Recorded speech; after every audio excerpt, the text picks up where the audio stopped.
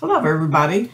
We're going to review two special orders. One where we have capacity to accept the order and the other where it would exceed our capacity. So let's look at these.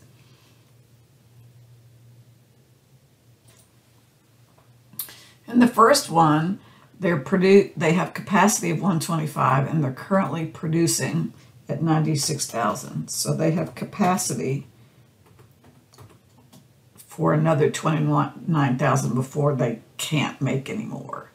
And then they've got a customer coming in that wants, or a sales order that comes in for 26. Well, they have room to make the 26, so they're not going to be bumping off any regular sales for that. So let's do that. So let's make 26,000 units. And let's see how that looks. So the sales price is not the regular 215, it's 144. Okay.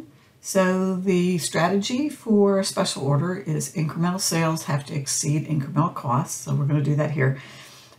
We already have checked for capacity because that's one of the vetoes. So that looks fine. We're presuming they don't say explicitly, but there's no new fixed costs. It doesn't impact the regular market, and that it's just a one-time thing, and they're not creating a new pricing structure where everybody else now also wants 144 instead of the 215 normal price. All right, so the direct material is 42, and we need some labor to put that all together. We'll need the variable cost for cleanup and supplies and whatever else in there, and then variable selling 28. The other items are not variable, so they won't be incremental. All right, so we'll let Excel do the math.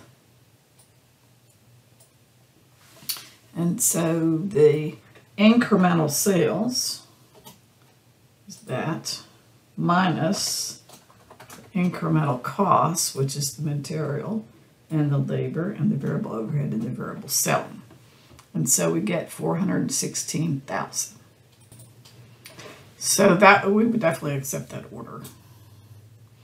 All right, now let's move to question 5.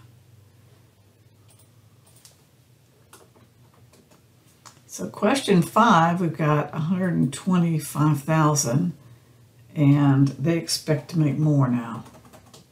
So now we only have capacity to make 14,000 more. So that means that if you accept the order, some of these, 12,000 of these, will be bumping off, basically taking the $215 sale and turning it into a $144 sale, and you still have all the regular costs to make it. So we have 14,000 that we still need to make. But then we've lost the selling price between the 215 regular and the 142 minus. So we would normally get 215 for those 12,000.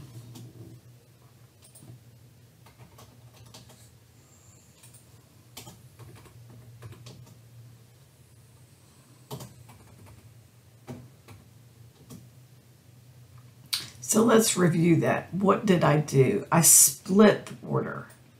So in the 111,000 units that we're already making, I would actually have 12 of those at the lower selling price if I accepted this order, because I can't, it's the regular price people will get bumped. We'll be out of stock for them because we can't make enough to fill this order and sell to our regular market, our regular $215 customer. So we can sell at 144 the 14,000, but we have to give up the 12 who would have paid 215 and make those orders $1.44 orders. So we're giving up this lost sales price on those 12,000. So we would be worse off here, because even though we would make incremental profit on the 14,000, we're losing the sales price on 12,000. And so that would be, we would not accept that order. Let me know if you have a question.